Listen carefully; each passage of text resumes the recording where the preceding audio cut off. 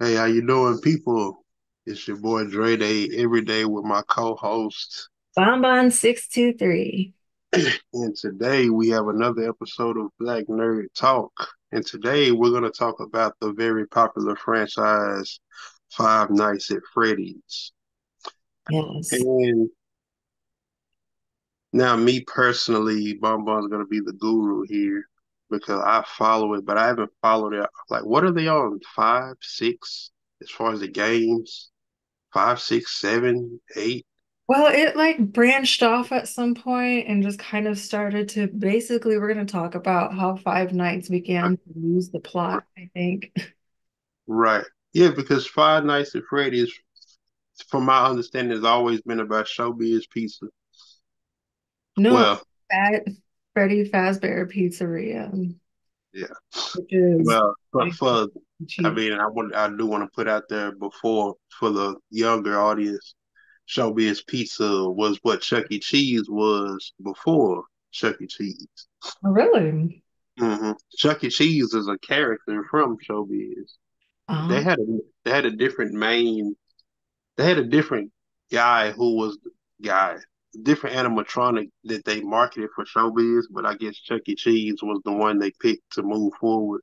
no, see, I didn't know that. So, you know, okay, you just learned something today. But Mhm. yes, so look, the thing is, if you Google showbiz pizza and you just look at those, like those designs in the '80s are completely horrifying.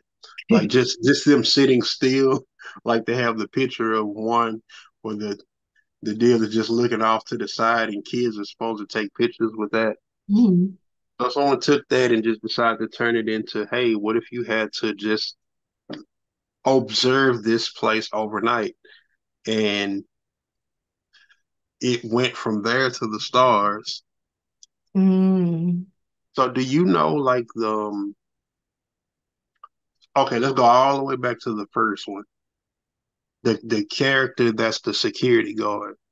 Is that a consistent character or is it just or did they start adding narrative later?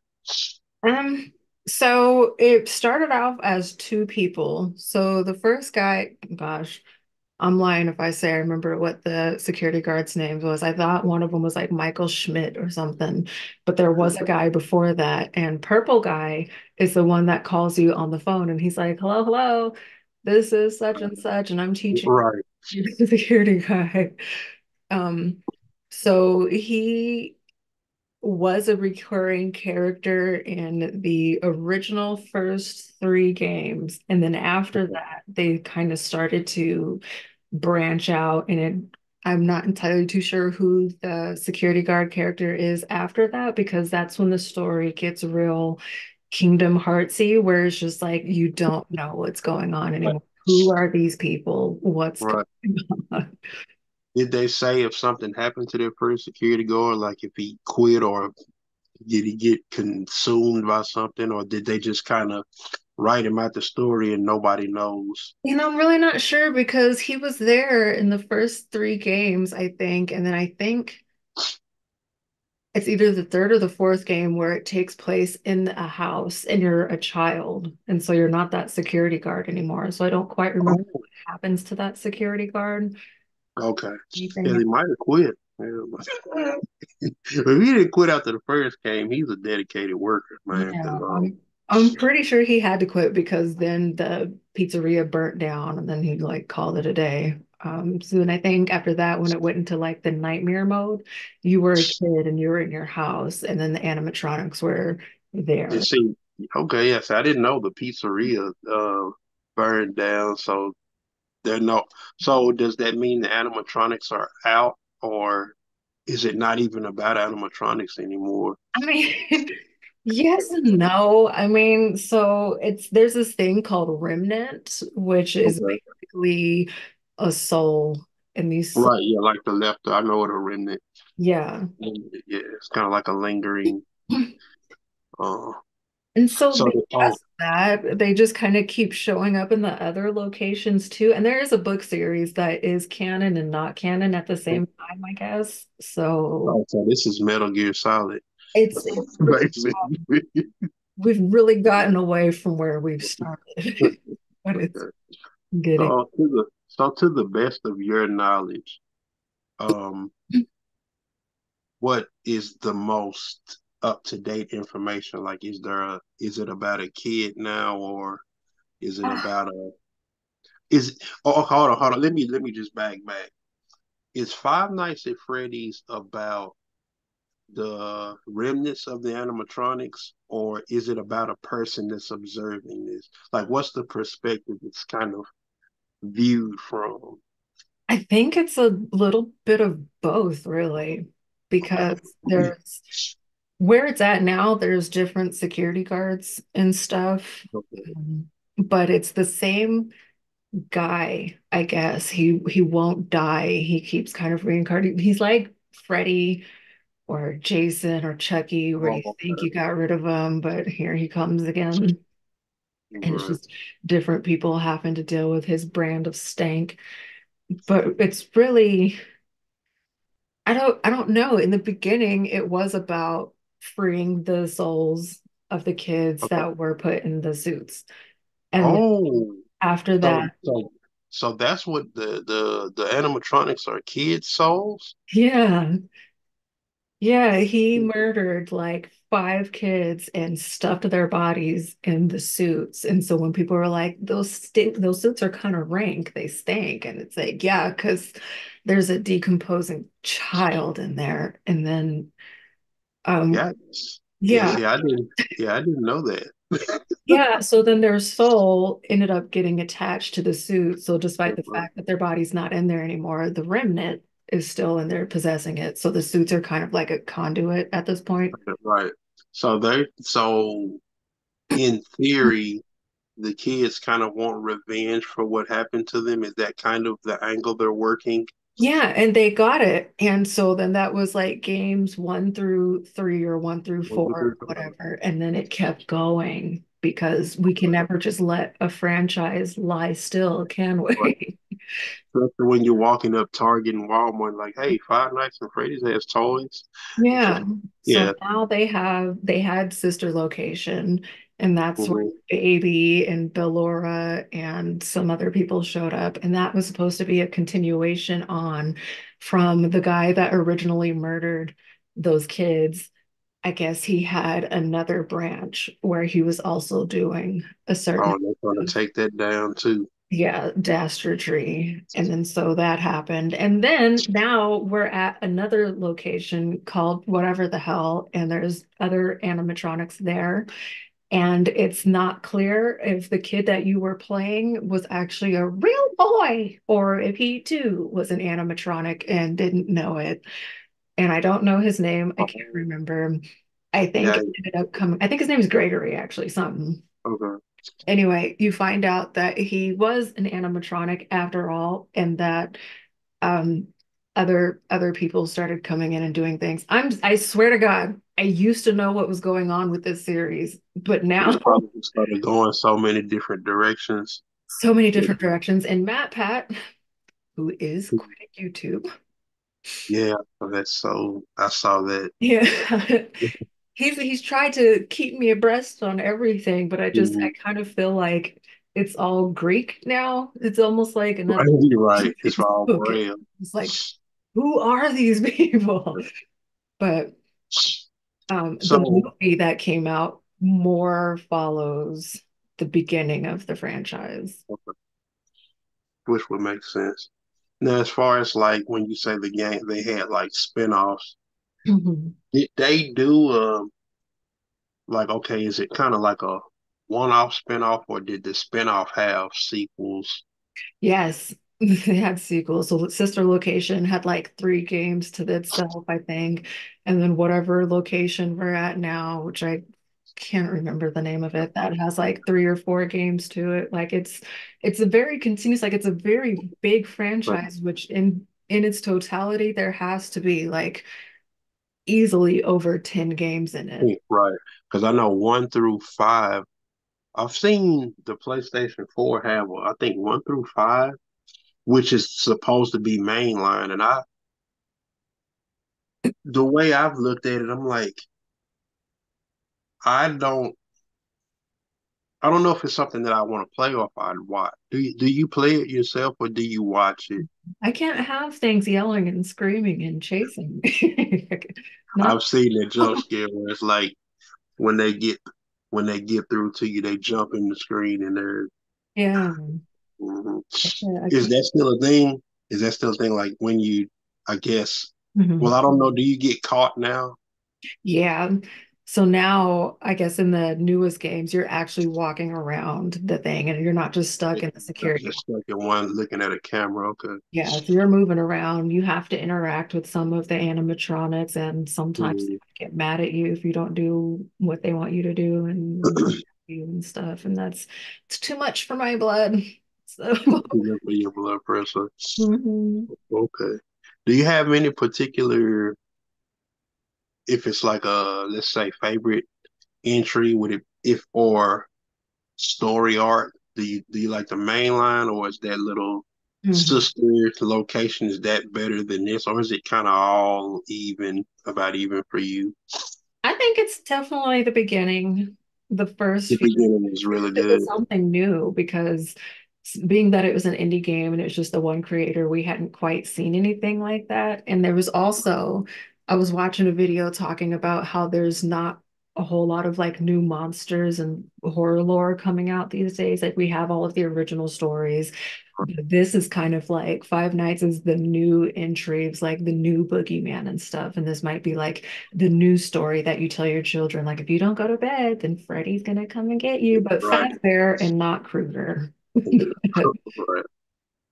So I think Oh, that's what made it so interesting because typically, well, I was gonna say typically you wouldn't be scared of animatronics at a pizzeria, but they are actually kind of scary if you think about it, because Chuck E. Cheese and them, they yeah. were kind of Well, I definitely as we've progressed with technology and design, because Mhm. like I said, you go back to those designs they had in the 80s, it's like, no, I'm not going there. but Yeah. it, But but it it's like wasn't now, scary to people back then because that's just kind of what it was. But looking back on it now, it's like, dear God. yeah. Well, I think that it might have been a thing to where, because when you go to showbiz or Chuck E. Cheese, the kids are running around playing, Mhm. and they're probably not worried about the. But then when it's time to leave, it's like, hey, let's take this picture, and it's like I got to stand next to that. So I think it may have been the kids were scared, and Uh, they just didn't have voices at the time. gotcha. And when we read up and when we actually look at the time period, the people who are making games now probably were those kids that was like, I enjoyed this, but that was always creepy to me. Yeah. I just it just was falling on deaf ears because it was blinded by the fun, I guess. Hmm. So now I know you're a reader. Did that did it intrigue you, the books that they began to make? No, Did you read any? no, I'm not. I'm not jumping into That's it's anymore. confusing.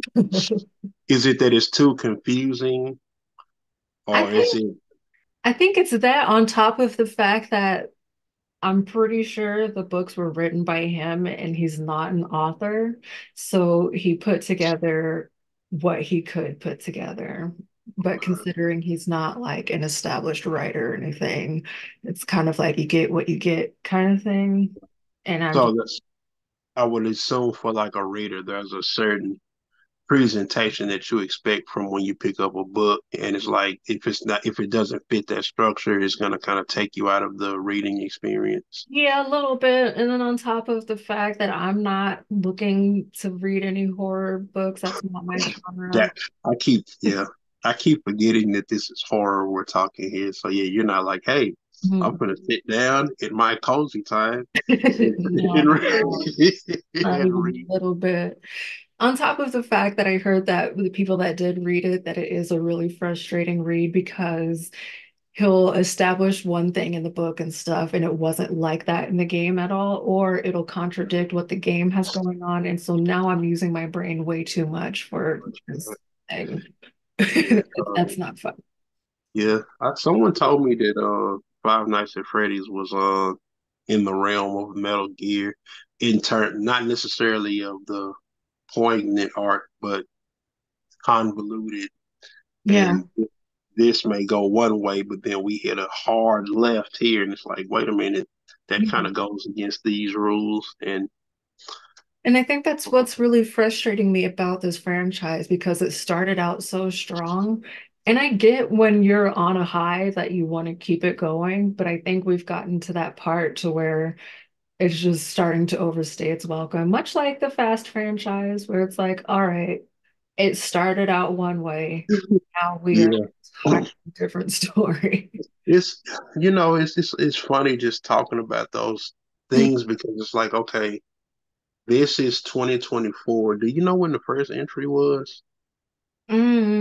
Because it seemed Mm, like that was kind of like the first generation, if 10 we would years. call the first generation of streamers, like 2012, 2013, 20, somewhere in Mhm. there. I think 2013-ish. So like that would mean that people who are playing now is a new generation of Five Nights at Freddy's. So it's like that's kind of like and I think that ends up being the push pull where it's like, okay, this is our version of Five Nights at Freddy's, and then here's a new generation. So it's like they're looking at Five Nights at Freddy's a completely different way because they came in on the 10th game, Mhm. you know. And it's interesting because since I was there at the beginning and watching Markiplier play at the very top of it and seeing where it started to where it's at now, Right. it doesn't seem like the quality is quite there anymore. But I do think that they did good with the movie. While the movie does have its critiques, I still did really enjoy it. I know a lot of people didn't, but I thought it was a good time. I was Oh, immersed. you watched the movie, didn't you? So Twice. you think you watched it twice? Mhm. Oh, okay. So you think the movie did how can I say, did it do the game justice or the source, like the it was more accurate to the source material I of the first games. To a Or, degree, they did change it enough to where if you never play the game, you're not familiar with the franchise and stuff, that you can still enjoy the movie and understand what's going on. But right, if you are familiar with the game, then you understood the little Easter eggs that they placed around and stuff. And you're like, oh, that's from oh, such and such a thing. So to me, that was cool. It wasn't necessarily like a purist adaptation by any means. right, And there were right, some choices that they made much in the game where it's like, who is this person? Why are right, why is this important? Why are we right, on this? But, right. so because of that, I think that ended up taking some people out of it just because there was so much of like, now who is this? Why do we need to care about this person? You're staying on this particular point a little too long. Right. But the Okay. animatronics looked amazing. And it turns out that they were built by the Jim Henson's Muppet Company, which is why they looked amazing and looked incredibly real. And while Yeah. watching the movie, I kept looking over at my staircase because I just knew that one of them was about to come down the stairs. Did they do the notorious jump scare like the deal in the screen? Did they include that in the movie? Not really, not so much, but they were walking around. They Okay. did look horrible. I was scared. I Right. was their eyes were glowing. But there was some stuff that they did leave out, like Freddy's signature laugh. I was hoping that they would do that, but they did it in the credits, but it's kind of like it should have been in the movie, I think. But there's going to be multiple installations of this movie, of course, Right. because we can never just let a thing You be a never just have thing. one. It's like a oatmeal pie. Like that box of 12, you can't just eat one and act like the other 11 aren't in there. Yeah. But the thing that I think was the most beautiful for the movie is they actually invited the gamers that have been playing the game for years to make little cameos. Oh, okay. The one person that wasn't in there was Markiplier, which I was devastated, and that was only because he was shooting his own film at the time. And So he's probably super busy with his own, because he's like one of the biggest YouTuber, definitely one of the biggest YouTube streamers. yeah, and he's the king of Five Nights at Freddy's. So it was really he was missed in it a lot. But So So with that being said, of the streamers that you follow, is he playing them still to this day? When the new one comes out, he's oh okay. And then so because of that, I've really been trying to keep up and understanding like who people are and stuff. But it's Mm, been a journey, it's been a struggle. And now I'm just kind of watching out of support of my faves rather than support of the franchise. that's all right. And even going as far as to letting it play in the background while I'm doing other things. So I'll look up and I'm like, yep, still don't know what's going on. And then I'll go to whatever I'm doing. So with that being said, so Freddy's is Freddy an animatronic or is Freddy a separate character? Yeah, Okay. he's an animatronic. So what are the do the others have that or how many of them is it? In the original, so we'll start. Yeah, yeah, definitely the original. So we have Foxy, and Foxy. he runs down the hallway at you and grabs you. I had never Okay, seen anything like that before, so that really took me down and okay. cemented a special place in my heart for that. And then there's Freddy Fazbear, who's the main bear. Oh, okay, I know the bear. Okay. There's Chica, which is a Yeah, chicken. She looks like a duck. I thought it was a duck, but it's a chicken. okay. And then there's Bonnie, the Bunny, okay. bunny.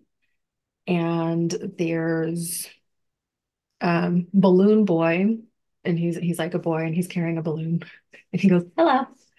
I think I've seen. I think Mhm. I've seen him. There's Innard, which is an animatronic's inner parts. He doesn't have an exoskeleton; it's just like his inner parts, and he's Hmm. kind of weird. And then there's oh, what is the ghost one called? It's a slinky ghost like creature, and it's another spirit of a child that didn't get put into one of the suits, but it is a spirit of a child. Can't remember its name though. So out of those, which is the? Oh, is it more? I'm trying to think. I didn't want to keep. Oh, I and didn't want Golden Freddy. Golden to. Freddy is different from Freddy. Mhm. They are two different entities, turns out. And I think that's it. So out of those, which one I guess has the best scare or best or worst, however you want to look at which one of them scares you the most based on when you're streaming. It's like this is the one that's gonna scare me if the other ones doesn't. Um, all of them are going to scare me personally Yeah, because I'm a baby. But the ones that took me out the that's most not one that gives you more PTSD than the others. That's I guess. Foxy and Freddy, because Foxy, when he ran down that hallway, I was like, wow, because the other ones don't run. They just kind of show Okay. up where they're at and then they jump out at you and do the thing. But Foxy, and I was like, oh my God. And he's the only So one that'll do that. is that to the movie or is it in both the game and the movie? They did put it in the movie, but it was in the very first game. Okay. Or the second game, whatever. But they did Okay. put it in the movie, which I was happy that Okay. they did. And then Freddie, because he does that laugh when he shows up, he's like, oof, oof, oof, oof, oof. And you already know. It's like don't laugh like that. Yeah, Yeah. it's kind of like Jason's thing when he's like, "Ch, ch, ch." Okay. Okay. He's Yeah. here. So, Yeah. and I think that's another thing about this game is they have established like a sound that you can associate with that horror character. So Freddie and his laugh. Mhm. And then when you make it out, the end of the game, when you finish that section of the game and you survive till morning, then the kids will celebrate and it goes, yay! So now anytime you hear that yay sound, I think of that game. Or the chime where it's a clock chime, but also a doorbell chime, and it's like do, do, do, do. Yay! Oh, okay. So It's that's when it's not a horrifying sound, but right. considering what you just went through, it's like, oh my God, I made it. Okay. So I guess so just so the overall scope, kids who were and I guess we got to probably have to type spoilers in the beginning since we didn't mention it. Oh yeah, okay. Yeah. But the overall scope is the kids who were murdered and put into the animatronics, and the pretty much became remnants. Mm. They're trying to get revenge on their murder and got the revenge. Mhm. And then after that, they went to what extended family or extended businesses that were tied to him, or Yeah, that's the part. yeah, and I think Sister Location was supposed to be a prequel, maybe, to Oh, okay. Fazbear. So like maybe that opened up first and then got shut down, and then Freddy Fazbear. So and it just I don't know. That's one of those things where they were like trying to cram it in and make it fit and make sense. Right. It's kind of where I started to fall off a little bit. Where I was like, Right. what? But it's basically this guy, and he lost his daughter. I think something happened to his daughter because of himself. One of Mhm. she got scooped into baby. It grabbed her and pulled her inside, and so she's dead. And he was trying to bring her back. And then so I think all of the other kids that he murdered was like an experiment of how can I bring my daughter back? And it was just it was not good. You're right. Not great. Well, snap. So is it to okay? With that being said, has it gotten to the point to where you say if another game comes out, you're not even gonna watch no one play it? You're more interested in the movies at this point, or like where are you at personally with it as a series with where it is today? I if another game comes out, I'll I'll play it just to see what's going on and stuff, but it's not something like if I run across it and there's nothing else on that I'm interested in watching, but I want some background noise, then I'll put it on because it's just not something that I search for anymore at this point because it's just so Just out of play now. Mhm. you But if Corey Kinchin comes back and wants to play or like following on with Markiplier still, then I'll do that. But otherwise, it's not one of those games where I'm like, I'm gonna watch this person play it, and I'm gonna watch this person play it, and now this person like know. not Yeah, anymore. that's definitely me with Fears to Fathom. It's Yeah, like and I it want was to watch like that for sure for the first everything. installments, but Yeah, it's like and after it just started going all over the place, it's like, eh. yeah, So I guess if I were to ask you to give a ranking just from where you stand, if you're ranking the first three games, what would you give that on a scale of 1 to 10? all three of the games. Yeah, or if you want to do them individually, you No. can. No, because I'm having a hard time remembering what happens in each game at this point. So they're all kind of meshing together. But I would give those first installments, maybe it's games 1 through 4. Okay. I think I would go ahead and give them a solid like 9 out of 10. Oh, okay. So it's like really, really good. I thought it See, was, and I would only dock the points because there was some confusion on like who is who, what's the motivation, what's doing what, and the ends were not tied up that clean and neatly to have all of the information there to say like this is a clear and cut story. There, and which is why we're where we're at today because right. they didn't actually tie it up like nice and cleanly. But I think the journey of it and just the innovation of it, because of that, what he did, a lot of people have been able to make their own indie games and kind of take roots from the Five Nights franchise. And we're seeing a lot of amazing different ideas coming out of it, and people are doing really well. So I think just for it, it's not even like the father of indie games, but I do think it's the father of indie horror games. Right. It's one It's of the definitely, forefathers. I'm gonna say it's definitely made its mark because, like I said, Yeah. I was really surprised when I was seeing toys because I was like, I Yeah. think I watched it and then I just kind of got removed from it. And then I'm like, some years later, I'm seeing toys and other entries. I'm like, this must be pretty big. And then the Mhm. movie, it's like, I'm like, okay, yeah, this has to be huge. I think it'll have a certain amount of longevity, like some of the old greats, like a Mario, like a Sonic, especially since it's starting to get its merch and stuff, and different generations have different experiences with the franchise now and stuff. Um, Right. I don't think it'll ever reach the It's the godliness masses. of Mario or anything, but I think it's cemented itself enough in gaming history that if you don't remember nothing else, Right. Freddy's going to be there. Right. Okay. And lastly, since you've seen the movie, what would you give that movie out of a 1 to 10?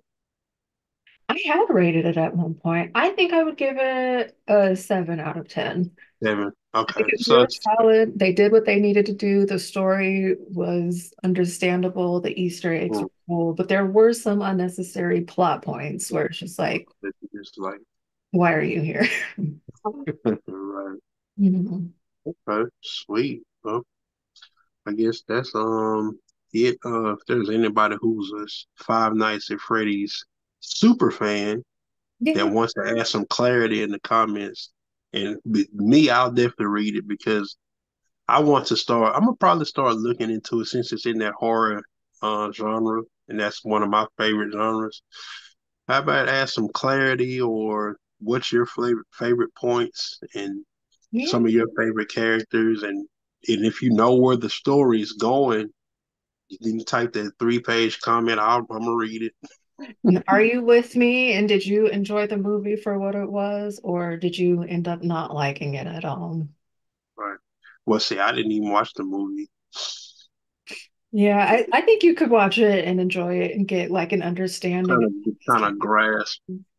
Because Hmm. I would say that the Five Nights at Freddy's I have watched is in that first three. I might have did 1 and 2. I don't think I did 3. So my understanding would be more with that than wherever it is now.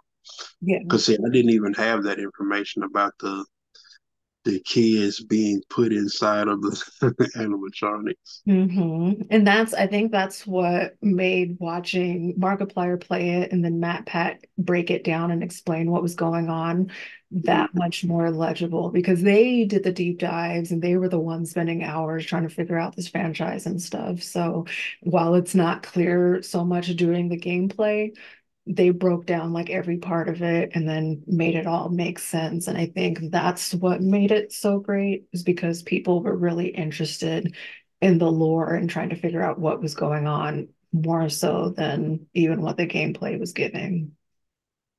One last question that I just thought of. Did they do it?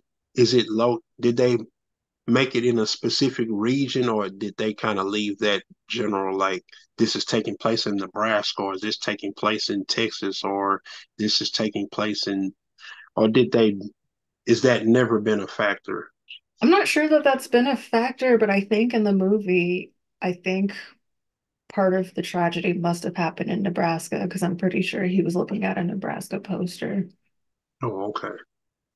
now that you Okay. mention.